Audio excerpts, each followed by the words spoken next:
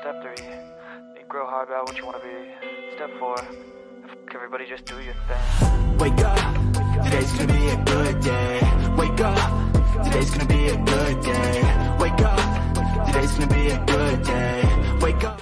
Welcome to Tales from the Field. My name is Bradley Ball, and it is so good to have you with us. If this is your first time joining us, we are over here on the hub of Tales from the Field on our YouTube channel.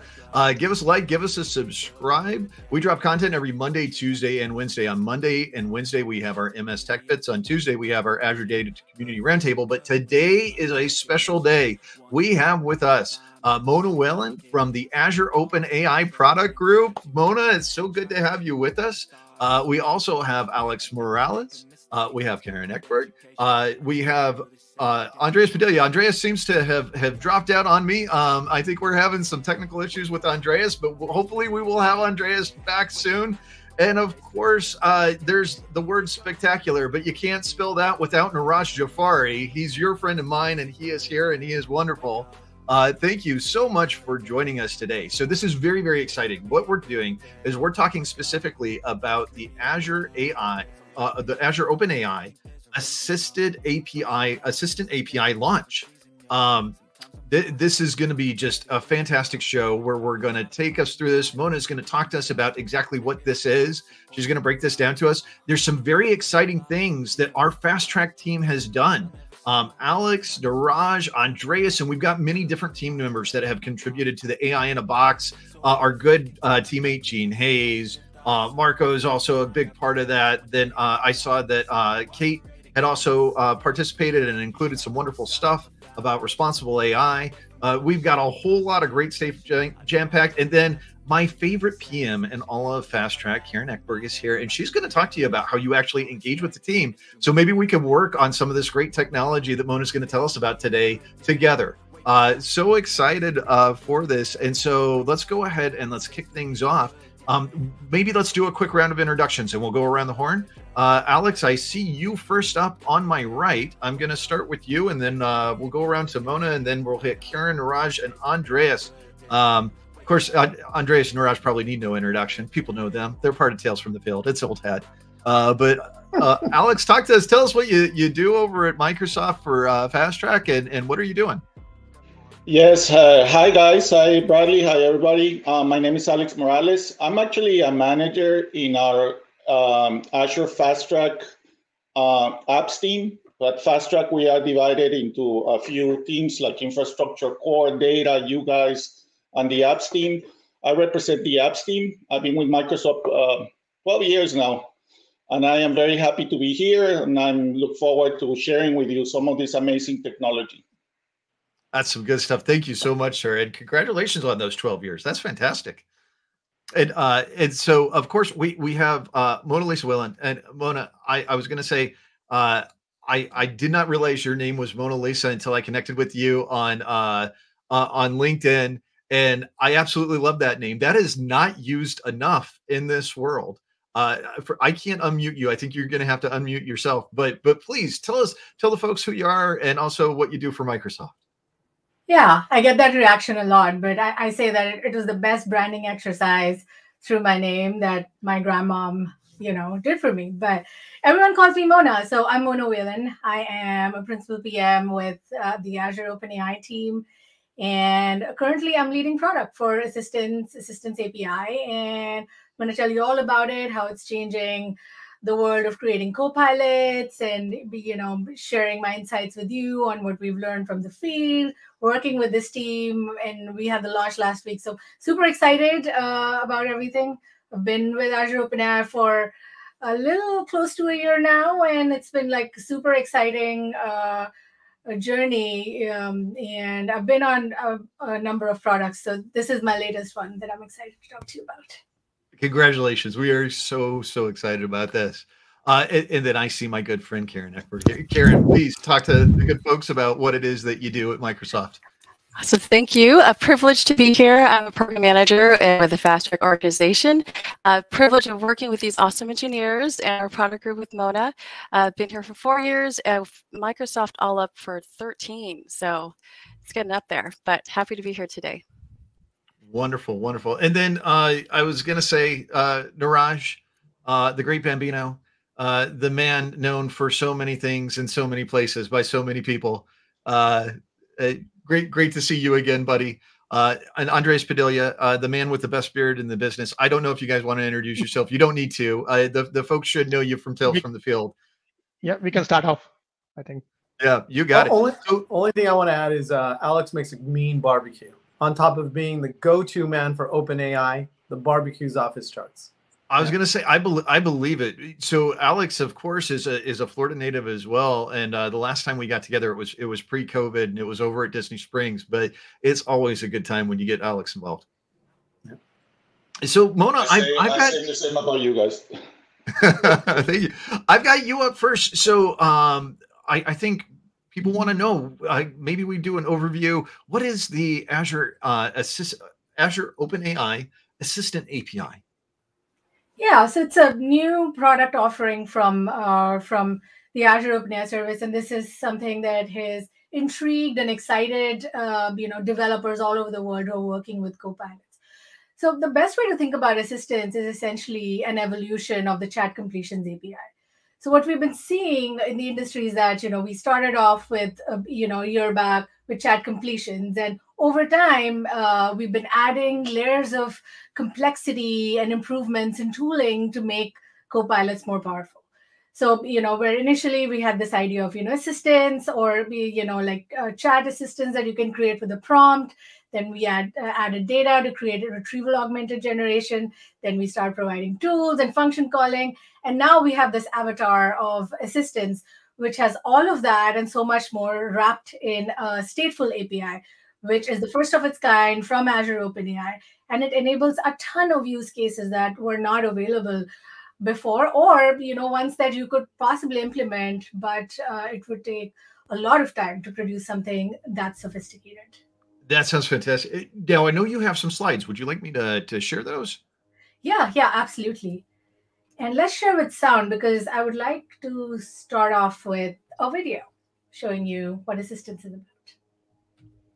So I don't know if you shared your screen, if you enabled this sound on the screen share. If you did when you shared your screen, then the audio should come through. Okay. Let me reshare. No problem. And Josh Ludeman, hey, I know that Alex guy. Absolutely. Our good buddy, Josh Ludeman. Thank you so much for watching out there. We appreciate you. Daniel Taylor, love this team so much and looking forward to hearing the announcements from Mona and from Alex. Absolutely. Thank you, Dan. The Data Mutiny is on board. Always great to see the Data Mutiny. Yay. And then early on, Zhao Lu, they were very excited. Gave us a great comment before we even got to the live stream. I can't wait either. So let's go ahead. I'm going to reshare this and let's go ahead and see if the video audio comes through. Let's do it.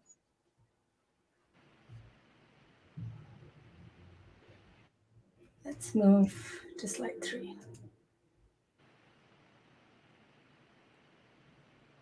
Introducing Assistance API, a new feature in Azure OpenAI service. Discover the future of building intelligent, dynamic GPT-powered AI assistants within your applications.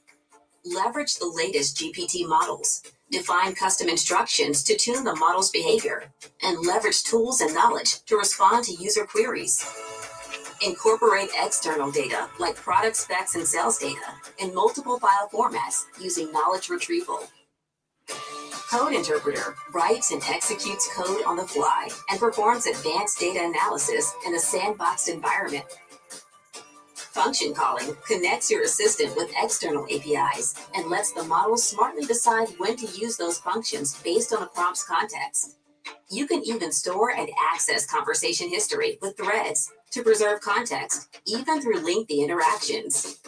Build the next-gen AI app for your organization and bring cutting-edge. This is amazing. Oh, wow. Oh.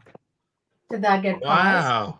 Yeah, I think that paused. Let's see. Go ahead and put us over here. I think it pulled out of the video on us. Oh, I'm sorry for that. No, that's okay. I was going to say what we saw was absolutely incredible. Now, I've had to do some of these things over Microsoft Fabric where we're using Copilot to be able to generate code in notebooks and things of that nature. And all the guys are checking their bingo list because yes, I have managed to get Microsoft Fabric into the conversation, even though we're doing OpenAI. But that's okay because Fabric Copilot is using OpenAI resources underneath the covers. So this is absolutely amazing stuff.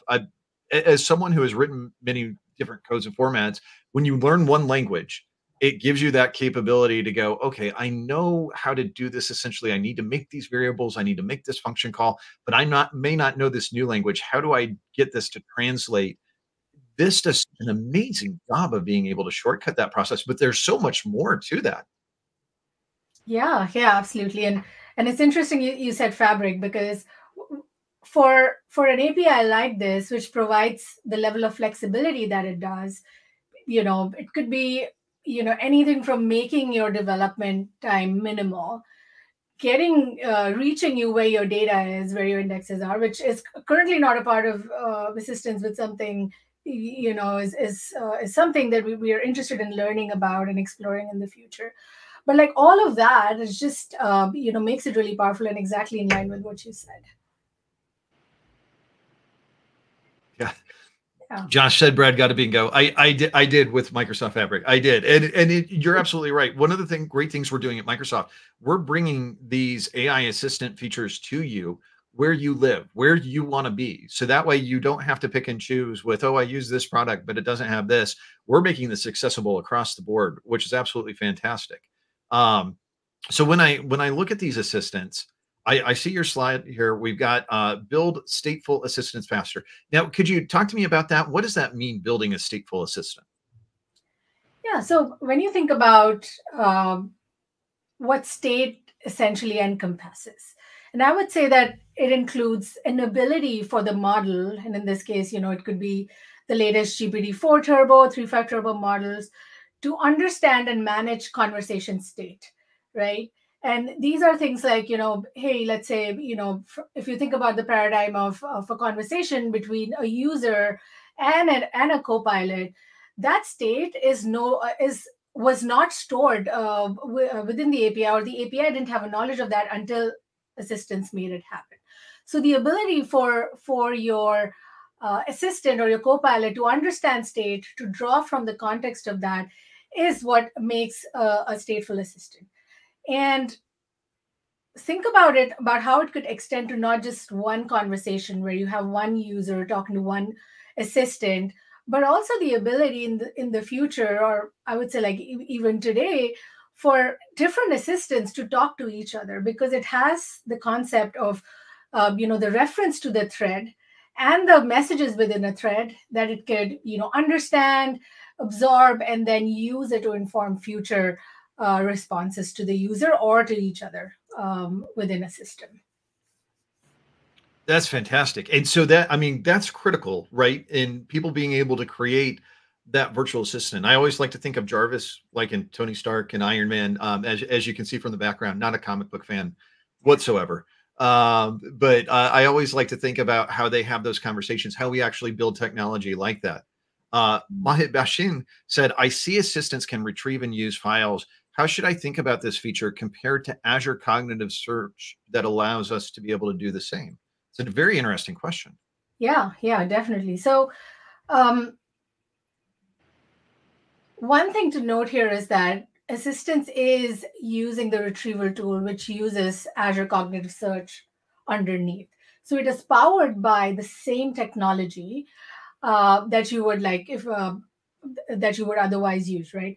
What Assistance makes it easy is that you are no longer having to do everything that you need to implement an RAG solution, which means you're not having to create embeddings and store them somewhere, implement vector search, etc. All of that is taken care of by the Assistance API. So right now, the experience is as simple as you add the files to the assistant, and everything gets taken care of behind the scenes. Interesting. And so and again, I am a very simple man, so I like to keep it simple. You referenced RAG, Could you tell me what that is for people who might not be familiar with that term? Yeah, so RAG is essentially an implementation or a cognitive architecture where you have the model, you have a chat completions model, for example, the LLM, and it has the knowledge of the external world, right, based on the training data that it has received. Now, what if you want that model to be able to respond to questions that are related to or specific to a certain entity or a certain paradigm, which is private knowledge, for example, right? And this could mean, it could be, if you're a company, it could be documents related to your company that are not public knowledge, or it could be maybe, you even have publicly available web pages, but you're trying to modulate the direction of the responses from the model so that it responds from the knowledge base that you wanted to answer from, while using the powers of the LLM underneath, which makes it more flexible. So the basic use cases of RAG are companies looking to, let's say in an HR use case, if you're building an internal company chatbot, you would want to give your model documents and files of, insurance coverage for your employees, employee policies, everything that you think you would need to build an HR chatbot, you put it. And what it does is the answer that assistant or copilot starts giving are specific to that model, while including the verbosity and the skills of the LLM lying underneath.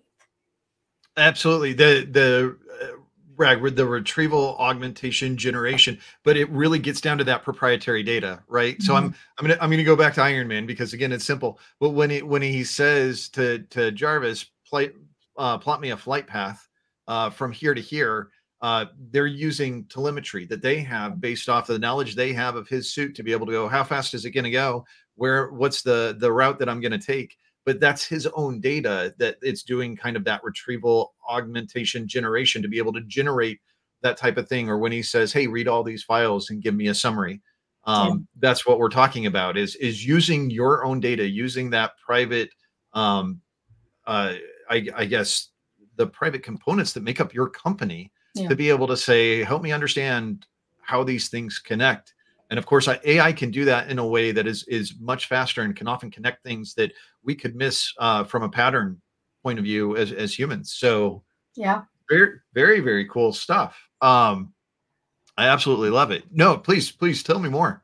Yeah. So, I mean, one thing that I think makes it really sort of like easy to understand and bring home is that all of these ways that we're talking about, whether it's RAG or, the video showed you some of the tools that an assistant has, like Copilot, these are all ways of extending the capabilities of the model so that it adapts to the task, to your task at hand. It reduces overall hallucination of the system, and it provides, the right kind of output with the right kind of context.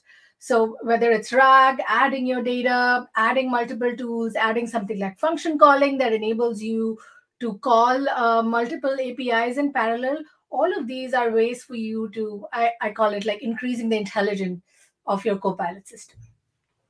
I love it. It's funny. And again, this will probably be my last Marvel reference. I know, bingo card, right?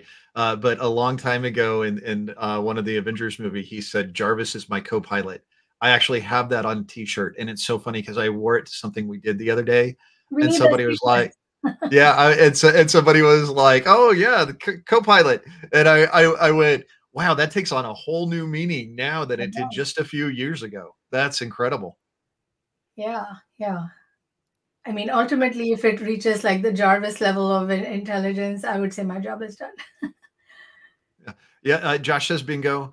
And then Dan says, I'm pretty sure what he meant to say is it won't be the last reference to Marvel. Dan, you're probably right. You know me well. But no, let's, as we look at this, is there more that you want to tell us about? I know you've also got a really cool demo, but I don't want to rush you off of talking about the system. I'm absolutely fascinated by this, and it seems to be just so unbelievably cool. Yeah, let me give you sort of like a primer, and a lot of it was sort of like touched upon on the video, but I want to talk about sort of like what's the benefit to you as a developer if you're working with something like Assistant. So you already have the best-in-class models from Azure OpenAI.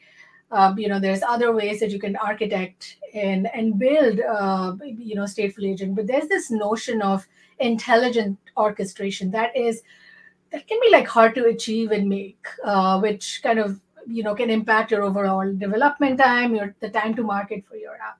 So assistants with all of the things that you're seeing on the screen, right, from thread and memory management, retrieving and using files, and taking the pain out of implementing a full vector search solution, adding functionality like code execution is now super simple. You just need to enable code interpreter as a tool, and it writes and runs Python code and solves complex math problems iteratively. And all of this, is done in a sandbox environment. So there's that added layer of security around code execution. A lot of our customers actually love code interpreter because it just does tremendously well in analyzing reams and reams of data, complex data, and coming up with data visualization, and just making it easy for even teams of data analysts who are just looking for easy ways to get insights without digging through Excel or working through different types of files. And with function calling, this is one of the interesting ones. The ability for, there was this concept of plugins that came in sometime last year, which was a way to extend your model's abilities by, let's say, connecting into the internet. So you have the idea of web browsing through Bing, and there are like several others that we and OpenAI launched. So function calling is the next avatar of this, which provides developers more flexibility in how the model orchestrates and uses the data from external APIs. So function calling is inbuilt within assistants, but the keynote is that assistants don't themselves have the ability to call functions.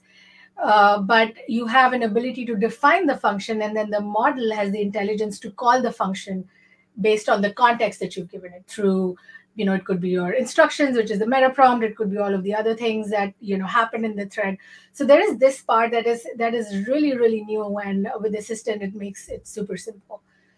And that, along with, our best-in-class safety systems, responsible AI tools, all of that is a part of Assistants, which makes it basically ready for you to develop an assistant like this fast and get it to market.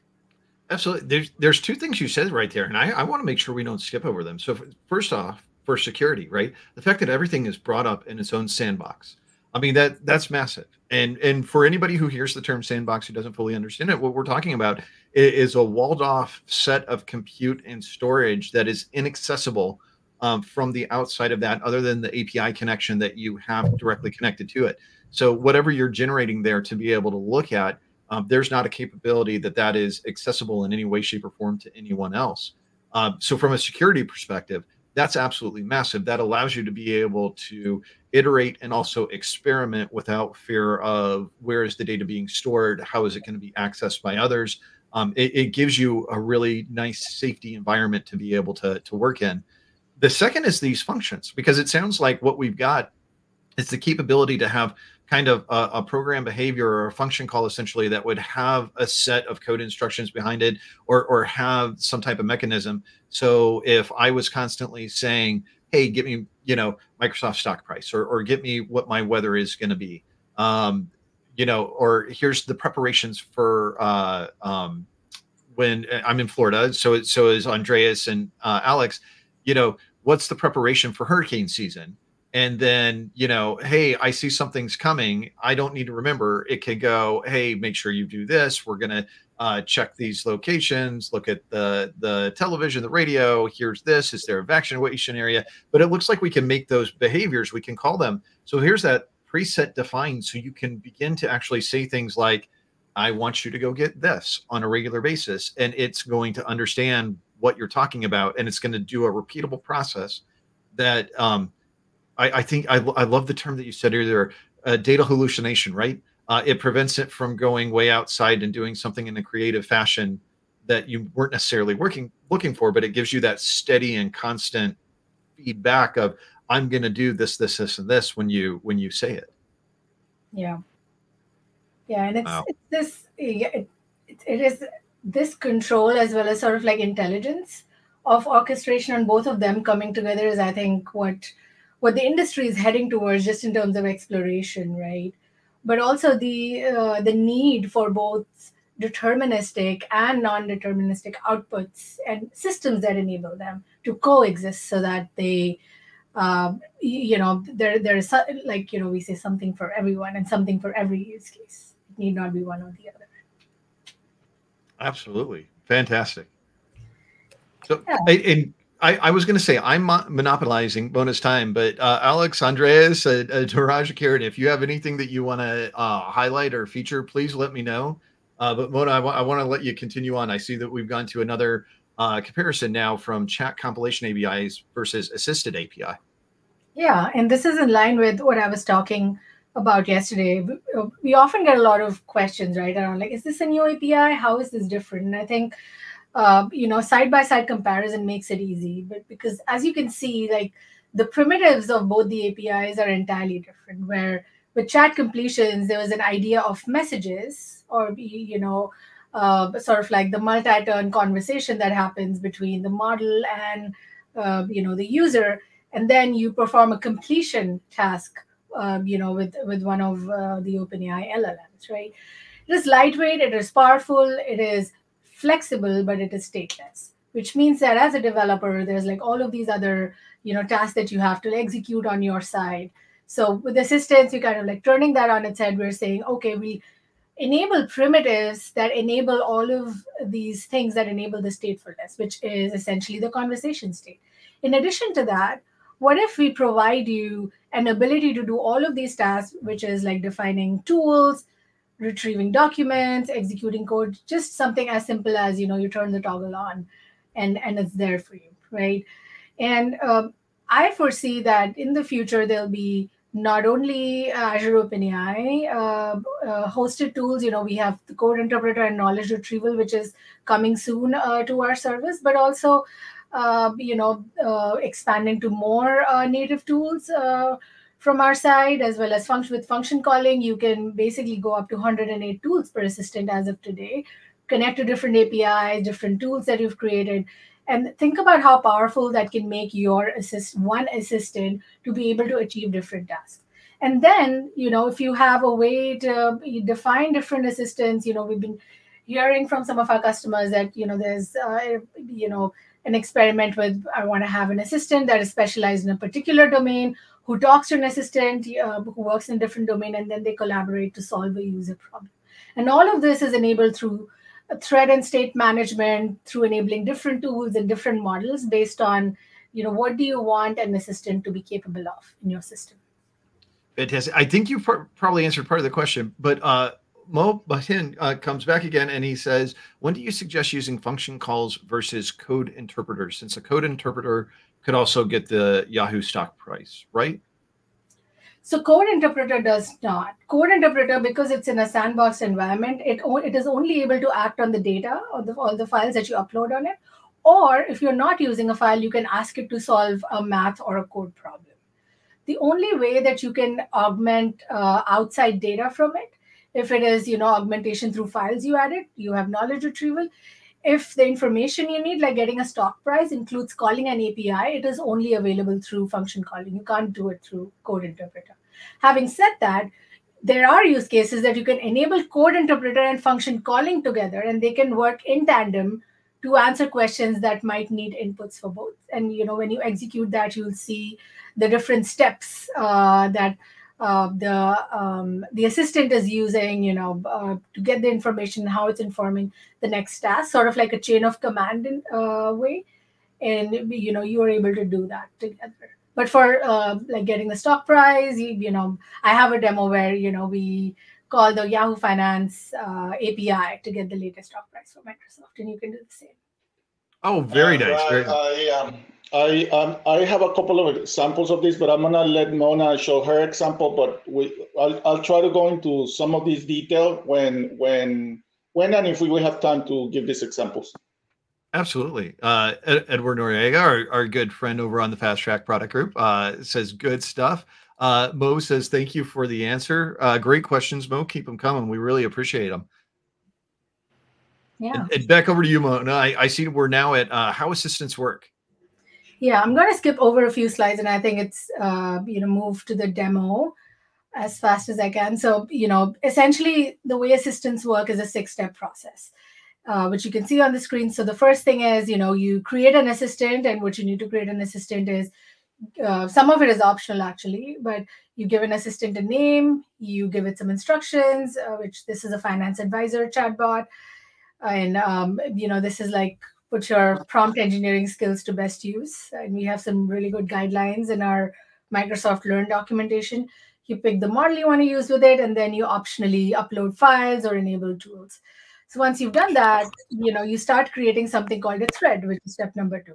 So thread is a conversation between a user and an agent, or it could even be a conversation between an agent and an agent if you're creating a multi-agent system. So you don't do anything specific to create a thread. As soon as you start talking to the assistant, you'll get a thread ID that gets auto-generated for reference in other threads or reference in the future. And this is something that stays in the system until you delete it, right? So the thread keeps adding, and the messages keep getting appended to it as the conversation keeps going on. So that is step 2 and step 3. So once you think that the assistant has gathered enough context of what it needs to do to give you back the response, you perform the step of running the assistant. And this is, you do specifically, and when you run the assistant on the OpenAI, Azure OpenAI Playground, you can basically see the logs or the steps of how an assistant is being run. So you'll see that, the different run steps, the status of the run, which is step 5. Is it running? Is it expired? Is there something wrong with it? So there's a little bit of diagnostic and debuggability insight into what's going on behind. And then once all of this is done, it displays the assistant response. And then, the whole cycle happens over and over again every time you prompt it with a question. So this is overall, and how one cycle of an assistant user or an agent assistant response cycle works. But all of this combined with everything that exists within this interaction is saved behind the endpoint, and that is what enables the statefulness of the assistants. Fantastic. Cool. Okay, quick glimpse on travel app example. We'll not go a lot into it because we have a few demos, but basically this is an example of how somebody could implement a personalized travel app powered by the Assistants API. So you have a customer who's looking for travel booking or travel planning help. You create an assistant. This could be the main assistant that talks to the customer. We call it the user proxy agent, and you can potentially also create other assistants who are specialized in certain verticals. Let's say you have a train booking specialist, you have somebody who is specialized in Airbnb bookings, etc. So there's this is one way of orchestrating it. It's not the only way, but this is just as an example. So for this example, I've enabled certain tools that are configured with these assistants. So there's code interpreter and knowledge retrieval that the main assistant has configured with. And then for function calling, there's this live train schedules app from this German train company. And to read and write to Outlook, you can use the Graph API, or there's also a ton of other ways like logic apps, etc. And yeah, so, you create the assistant exactly as I had mentioned earlier. And then these are examples of some queries of, how a conversation can work between, this group of agents and the customer. And, it's everything from, they ask you to suggest a day-by-day itinerary. The assistant retrieves the files, which was basically their flight plan, and gives you the answer. So this is an example of a RAG implementation. Then the second one is, can this assistant block my calendar for the dates of Oktoberfest? So the assistant looks up the itinerary for the music festival date by making a function call to, if it's the Oktoberfest website, or maybe this detail is in your document, that's again like an example of intelligent orchestration, whatever is fast for it to get. And then calls the Microsoft Draft API to create an Outlook event in your calendar with the dates of Oktoberfest blocked out. And then the next one is, what if I want this assistant to do some complex math? So we know that traditionally, LLMs are not as good at solving code and math problem, but, we have code interpreters. So in this case, the user asks, hey, this is my Airbnb bill for, and the four of us are staying, can you help me split my bill? So it does the calculation, it generates a Python code and then answers the question. So this is like not even touching the tip of the iceberg on how powerful code interpreter is, but it's just to show you that this is a capability or an enhancement over LLM. And then the last one is, what if a user wants to know the latest, most up-to-date information on the connections between two cities for a particular date, and then also needs help in deciding based on his travel itinerary, what is the cheapest train ticket that he can get. And the assistant calls the DB API, gets this information, does a calculation and comparison of what are the, based on the timings and, the trade-offs with the cost, what are the options, and helps the user make an informed decision. So this is sort of like an example of, how using different tools and functions in parallel, how you can basically have like a way to create a personalized experience for your users. Excellent. Wonderful. So, and I know you've got a demo to be able to walk us through. Yeah. Is there a demo that you want to run through? Yeah, let me switch my screen. Want to make sure we have enough time. No problem. And I know we started a little bit late. We can go a little bit over. I know folks might have different time constraints, but one of the things I do want you to remember is that the recording of this stream is in the exact place where you are watching the live stream. So if for some reason you end up having to leave or you've got to come back to it, this is the exact same location. We're going to have this up on Tales from the Field as well. This is in our playlist specifically where we look at OpenAI and we look at ML components. Neeraj and Andreas has some videos there. I have some videos there on how we've worked with different service components. So I'm going to go ahead and add your screen back to the stage. Julio Minya asks, what is the difference between this GPT that OpenAI provides in its enterprise version of ChatGPT? I see. So you're asking about the OpenAI GPTs and possibly what's the difference with assistants. So it's interesting because GPTs are actually powered by Assistants API under the hood. And the way you work with GPTs is, it's like a separate target audience. It's an ability for you if you're a user of the consumer ChatGPT app, and you're a low code, no code user, right? You don't want to touch code, but you want to create assistants for your for your own use case or for other people's use cases, but you want to do it in a fast and easy way. So if you've tried out creating GPTs, it's essentially similar functionality to what we provide with Assistants API. But the difference is Assistants API is better for developers who want to configure their assistants beyond the basic capabilities of what you get with GPT, which means if you want to create something specific to your enterprises, right, which means enhance security guardrails, maybe you want better access controls, maybe you want to add tools that are specific to your enterprise, right, and not something that's publicly available. So with assistants, it provides you that flexibility and configurability that GPTs doesn't have. And yeah, like I've created GPTs, so has my mom. She has 10 GPTs, that she shows off to me every other weekend. And it's very, very accessible. It's a tremendous product. And I encourage like anyone to go ahead and use GPTs and see what are the different ways you can augment. But underlying models, are the same models, and the architecture behind it as, the services that are used under, the tools that are used under are the same as assistants. No, that's great to know. And that's fantastic. I love it that your mom uses it too. My dad does. As a matter of fact, my dad wrote my mom's anniversary card using ChatGPT, and she's reading it. And all of a sudden you can see how touched she is. And she starts to cry. And my dad goes, I wrote it with ChatGPT. And I was like, Dad, I would have kept that secret to the grave. I would not have admitted that. Her face visibly changed. She was no longer crying afterwards. But yes, no, GPTs are amazing. But if you need that functionality from a developer to be able to get that enhanced functionality that's exactly why you would use the assisted API. Yeah, yeah, it's more configurability, it's more flexibility. If you like to work in a code environment, it's better for you. So there's all of that that I think is like a first pass. But I'm on the assistance playground on OpenAI Studio. So last week we launched the API for this. We have SDK support, and then we launched on the OpenAI Studio. Sometime in the next 10 days, this will also show up on the Azure AI Studio, which is something we launched at Ignite, with essentially a similar functionality. But what I'm going to show you today is what is live today on the assistance playground. So there's essentially 3 parts to this experience. One is, the assistant setup, which is what I showed you earlier.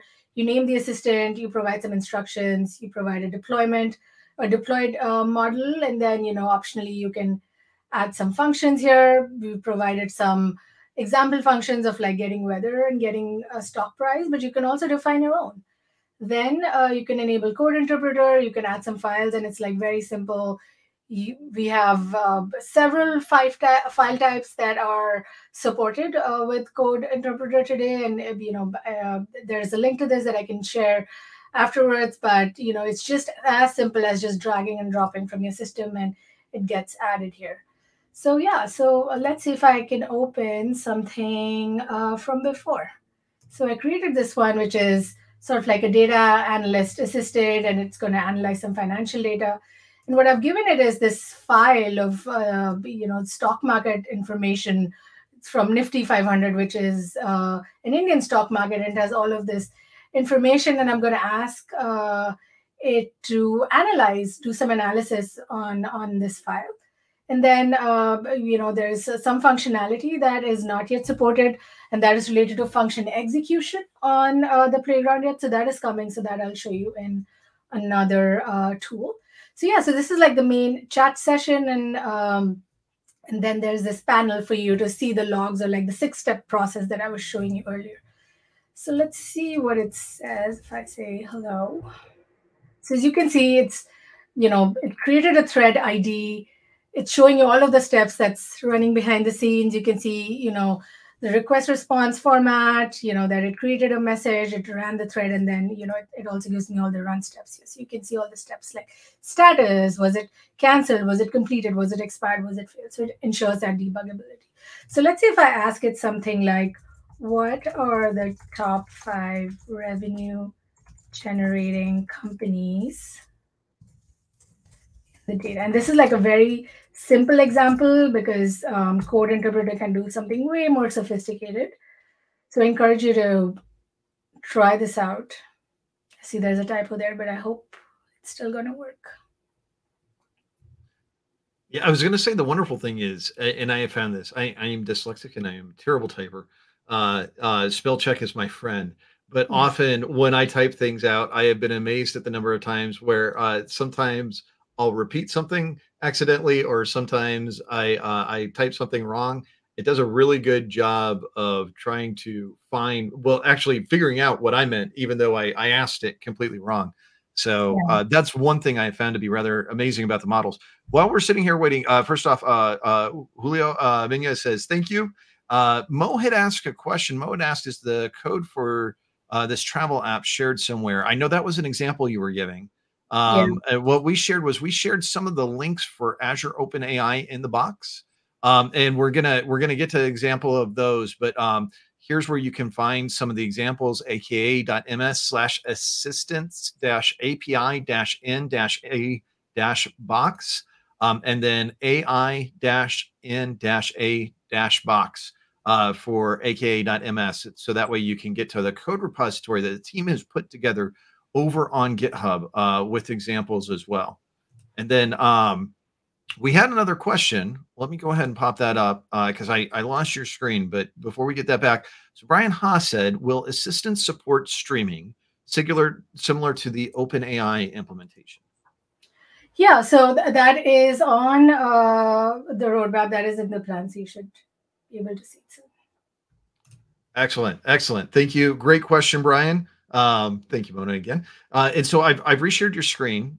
So I'll let you walk this through what we're looking at. This is the application you've built off of this, right? Yeah, this is an application that one of the developers of our team, worked on, and this is like sort of like our own little application to experiment with more advanced tools that we're looking to introduce in the playground. But I quickly switched to this given our time so that I can show you what kind of responses you can get with Code Interpreter. So it was the exact same question that I asked it, and then it iterated with me, said that hey, do you want to use a CSV file? And it's really like interesting in the way that it tries to problem solve with you, and tries to understand in a lot of ways that what is it that you're looking to achieve. So in this, it generated the top 5 revenue generating companies and then asked you to create a bar chart. And Code Interpreter basically did this out of the box. I didn't have to like implement any separate plugin or anything. This is like all CI, and it gave me a link to download this file, this image, and then I went on to ask it some mathematical questions, like giving me the correlation coefficient between revenue and net profit. Then asked it to increase the sample size, and I tell me which sectors have a positive correlation. So think about it enabling potential use cases where, let's say you're an investment analyst and you're trying to bring together these different data insights to inform a portfolio strategy. So something like this can be really powerful when you're trying to get indications and sort of like, to an extent, the recommendation of, what is happening with your data in a very lightweight way. Some of the other examples is there is this one that, is with the Microsoft stock price. And the interesting thing is for this one, we've implemented not just connecting to a finance API, but also through Logic Apps, we've linked it to my Teams channel. So if I say that, hey, please send this info to my Teams channel, and it literally immediately is going to send it to my Teams right away, and it just pops up as a notice, the pre-configured Teams channel. So yeah, so I can switch my screen to show you, but essentially, this is where it just sent it. All right, and I am the second I see Mona's screen, I'm going to add it back in. I don't see any other questions in the chat. Thank you very much to everybody who's been participating in the chat. We want to please feel free to keep those questions going. I don't see the screen yet, but the second the screen pops up, I will add that in. Yeah, I am just trying to switch my screen. It's technical difficulty. No problem. Not sure what's happening here. Okay, so maybe I can go back to this, and then this, is it back? Yep. I was going to say, I just re-added your screen. Oh, awesome.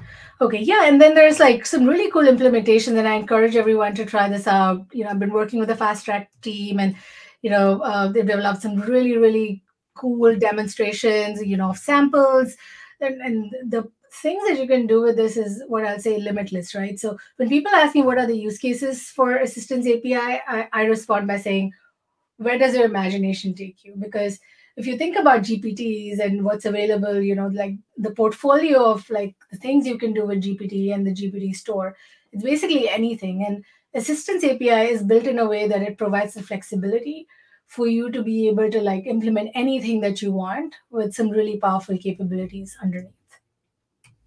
So I've got a comment in here from BL Hong. I've been testing with this, and it airs out on simple small data sets. Are there any tips to prevent the airing out?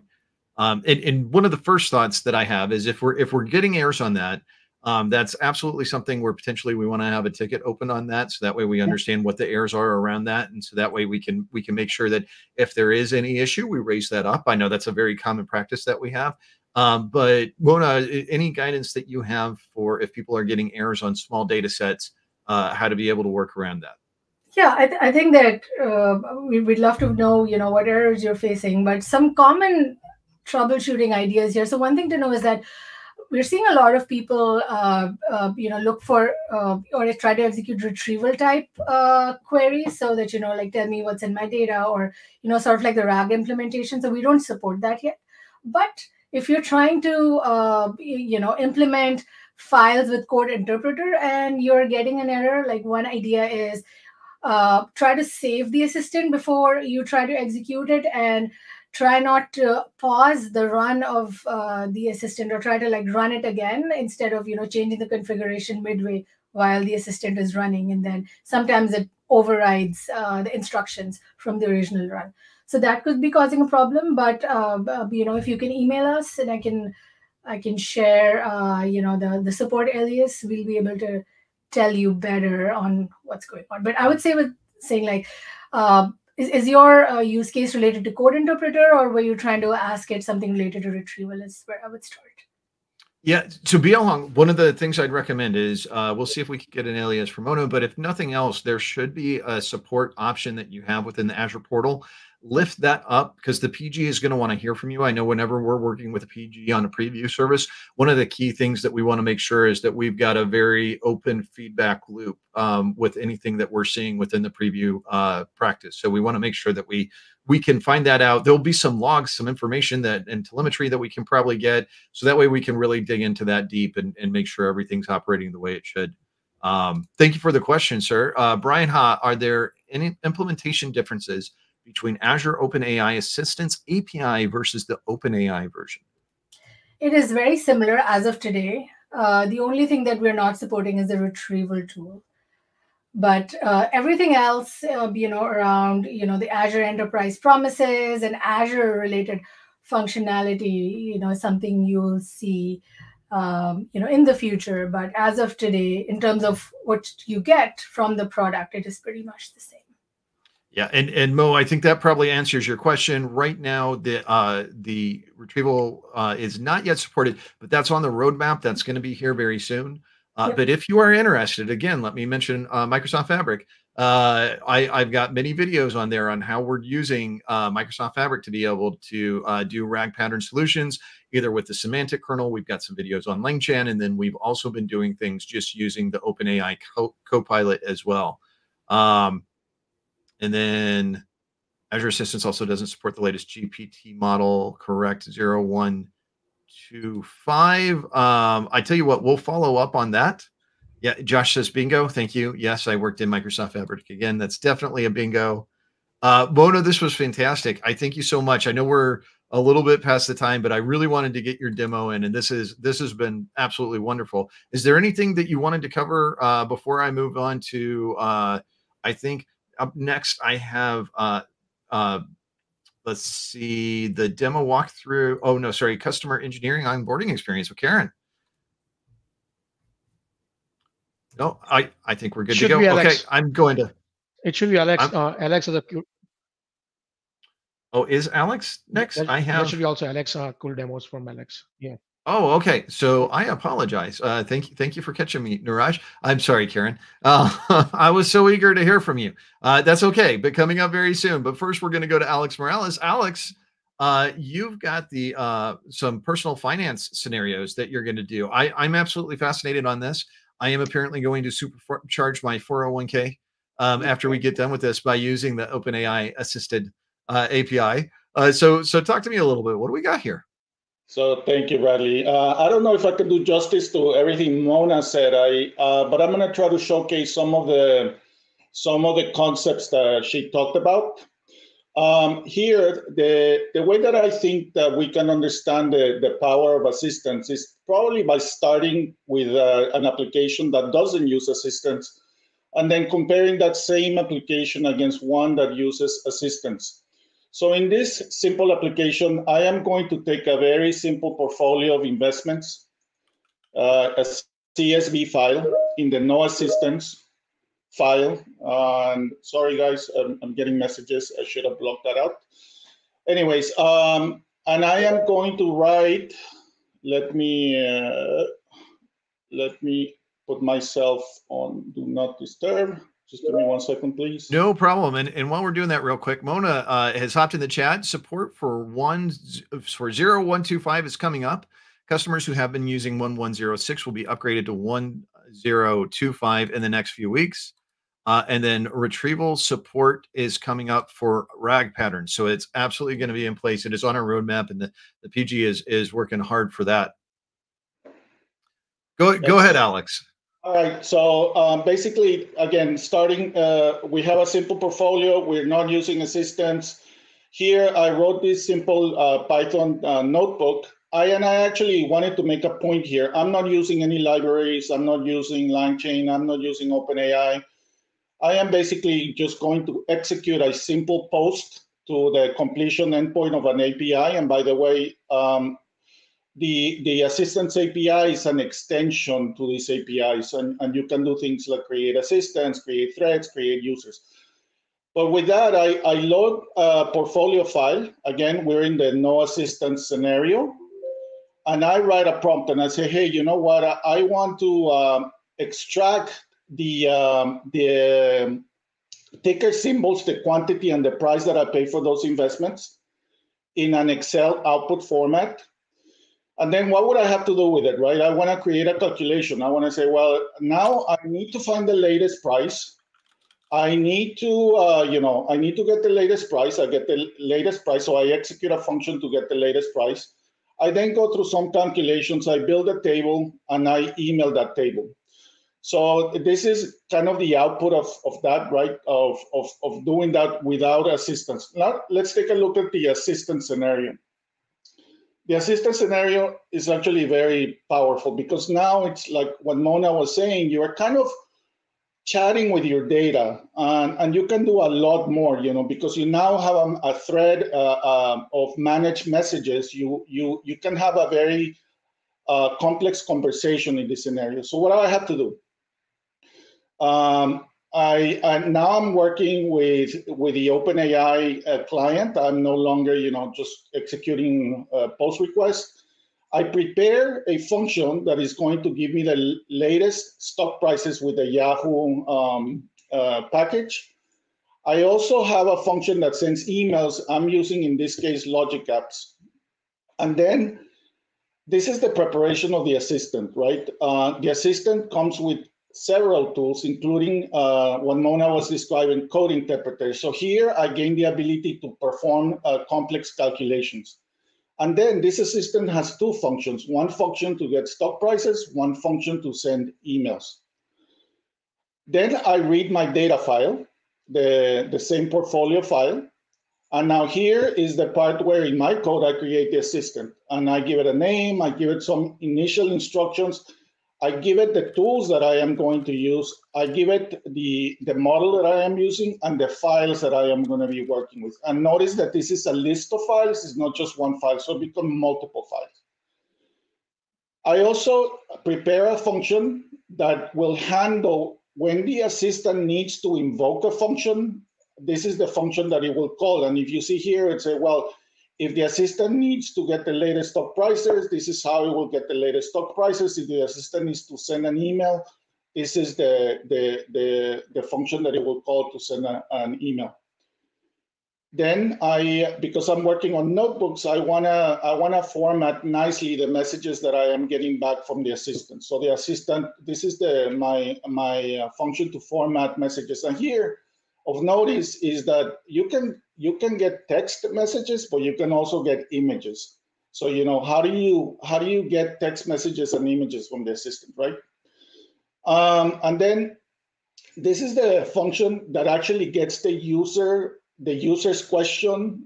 It is not a full prompt because you're just sending a message, but in the end, you're executing a completion. And that completion is, again, like when Mona was explaining, this is amazing, right? You have the conversation, the thread is the conversation, and the message in the thread are being managed for you. So now I can have a conversation with the assistant. And here, based on that conversation, I can say, hey, well, based on the provided portfolio, what investments do I own? And here I get a list of my investments. What is in my portfolio? What is the value, in my portfolio? Let's think about this question, right? The assistant has to think, it needs to get the latest stock prices, and then it has to go through each of those investments and then calculate the value of that investment. then, what is my best and worst investment? Here it has to tell me, again, perform that calculation, do some comparison, and tell me this information. And then here it's amazing, right? I say, well, can you chart a list of realized gain or loss of my investments? And it will do that. And then in the end, I say, well, can you please email me an HTML formatted report of this report? And the system here, you will say, hey, email sent to myself. And then I do some cleanup, of this assistant. So hopefully this shows the kind of the power of assistance. And like what Mona was showing, we've also created a similar in our team, a similar playground to the one that the team developed. And really here, you can try out the same scenarios, the finance scenario, I have an energy scenario, a banking scenario, where you can ask questions. But if you think about it, is really chat with your data, right? You give it many files, and then the system can start answering very smart questions and very intuitive questions about your data. And with that, hopefully, I was able to show the power of assistance. Thank you, Bradley. Thank you, Mona. Very, very nice. Great stuff, Alex. All right. So I apologize. I'm moving windows around here so that way I can see where we're going. I believe up next I have Karen. So Karen, I'm going to switch over to you. And please tell the good people out there if they want to engage with some of the wonderful team. Definitely not me, because as you can tell from all the questions I asked, I'm not as up to date on this as our wonderful other people on the panel. But how would you engage with us to be able to get some assistance if you're looking at building something with Microsoft? Absolutely. Thank you. So as shared earlier, I'm a program manager on the FastTrack Azure team. And there are a few FastTrack organizations in Microsoft, but just to clarify, we're specifically targeted for Azure. Now, if you're interested in onboarding the Assistant API, we are one of the programs available through your account team. So if you can go to the next slide, let me see if I can do that here. So what is FastTrack? We're actually an advisory technical enablement program staffed with Azure engineers, such as the gentleman you've seen here, and program managers who work directly with customers on committed projects. And our goal is to empower customers to deploy new solutions and services. So what does empower mean exactly? It's entirely advisory. It's really through the use of best practices, design principles, and tools to successfully manage Azure solutions. We also help customers feel more confident and knowledgeable about Azure. Assistant API is new. It's really nice to have someone who's done it before to kind of walk you through that. And finally, to accelerate the deployment of Azure solutions to production. So that is our charter and how we look to help customers deploy. Now, we are complimentary, but we do have a vetting process to ensure it's the right fit for the program. So if you're interested to work with FastTrack, please know that FTA is here for you. So next slide here, we've got a little bit on the Azure AI in a box. I know the team will talk about that later, but FastTrack is here to help you deploy through that. So how do we get engaged? To request to get engaged, please work with your account team. They're the best first stop to ensure that your project is a good fit for the program. I also have here a link, we'll drop it in the chat, to other customer stories. Of course, we help with Azure OpenAI Assistant API, but basically everything under the sun that's GA, even a few items that's end of life, as well as preview, as in this case. And finally, putting a plug here for FTA Live. That's another option for people if you wanted to get to know FastTrack a little bit before actually engaging. That's a nice option as well. And so that's it for me. Please let us know if you'd like to engage by going with your account team, and we're happy to help you walk through that process to deploy. Absolutely wonderful stuff. Awesome. Yeah, I was going to say a lot of people don't realize this, but we love to help people. It's part of what we do whenever we talk about this experience we get with customers to be able to give insights on the videos that we do. This is where it's coming from. All right, so up next, I have the man himself, best beard in the business. That's right, Mr. Andrés Padilla. So Andrés, I was going to say, I've got you and Neeraj, and I've got Neeraj's screen. So I'm going to share this out, and I believe both of you two are going through this, correct? Share Neeraj's screen. We're going to get you to lunch. Okay, just give me 2 minutes. We want to get you to lunch. Neeraj, myself, and Alex, Karen, we've been working on the box now since September, October, trying to get easy buttons. The name of the game here is easy buttons for customers. We want them to be able to be like, just get me an accelerator that deploys the whole thing in Azure. I want to know how all the services interconnect, how they sing and dance together, and that's what we're doing here. That's the reason why we got AI in the box, and we broke it up into 4 sections. Neeraj, do me a favor, scroll down, bring up that image. Thank you, my friend. We broke it up into 4 sections. ML in a box. Okay, our game plan there is to put Azure ML best practices accelerators in that box. Then you're going to gravitate a little bit more. You're going to evolve. You say, you know what? I want to grab a model and I want to put it everywhere. That's why we got Edge AI in the box. We have a nice accelerator for how to do a model and then deploy with Azure IoT Edge with custom vision. And then we're going to evolve that to incorporate AKS Edge. So watch out for that series. That series is going to get built out. It's a great series. Point of the game there is grab a model, deploy it anywhere. It's also going to incorporate Azure Internet Operations, which is in preview. Watch out that. But just an FYI, Gen AI, those models are heavy. There's a demand, and there's going to be a way to get those, find how to get all that, find the intent, run those models on the edge. We want to showcase how to do that for you. Then now we're getting into the Cadillac, our major services, which is the AI services realm. Gene did a great post on how to do video analysis with GPT. So watch out for how do you incorporate GPT with video indexer, with optical character recognition. There's a lot of stuff coming up with GPT-4 and video. We're going to put all that in the box. And now the golden realm of it all, which is AOI in the box. That's where Alex has been helping us drive, where Mona's been helping us drive. All that good stuff, all the assistance API stuff is in there. Alex, you are a guru when it comes to all the OpenAI stuff. That goes into the box. Watch out all for, we're going to, in a week or two, we're going to bring in the conceptual know-how, because it's important to showcase to customers, all these end-to-end solutions, but customers require, hey, going back and fine-tuning a little bit of the concepts. What's chunking? What's embedding? How do I use semantic, or LangChain, or, all those little concepts that, get lost in translation. All of that's in AI in the box. We're working on this. We're trying to get you all easy buttons. Anything I'm missing, Neeraj? You're on mute, bud. Yeah, I was going to say Neeraj is doing a Mr. Josh Ludeman. He is on mute. And now we see all of your screen. One last thing before I go. Thank you to Chris Ayers, Victor Santana, Alex and his team, and Gene Hayes, Eduardo, all you guys. Thank you for all the work you guys have been doing. Fantastic work, everybody. Sorry, Neeraj, go ahead.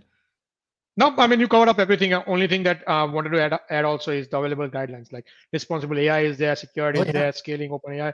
All of them are in this same repository. Excellent. Well, I was going to say thank you all so much.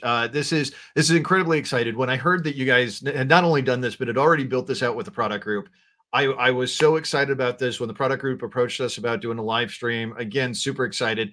I want to thank everyone who joined us today. Thank you all for the questions, for making this great. Again, the video is posted at the exact same URL. So if you need to share it with a friend. And hopefully we will have Mona back at some point in time to talk about things in the future. Once again, this has just been a wonderful time, and I'm so glad I got to spend it with all of you. Neeraj Jhaveri, Andrés Padilla, Alex Morales, Karen Ekberg, Mona Whalin, thank you so much. We appreciate you. Be good one another. Stay tuned for the Azure Data Community Roundtable. We've got a lot of great stuff we're going to share on there. We will see you later. Take care of everyone. Wake up, today's gonna be a good day. Wake up, today's gonna be a good day. Wake up, today's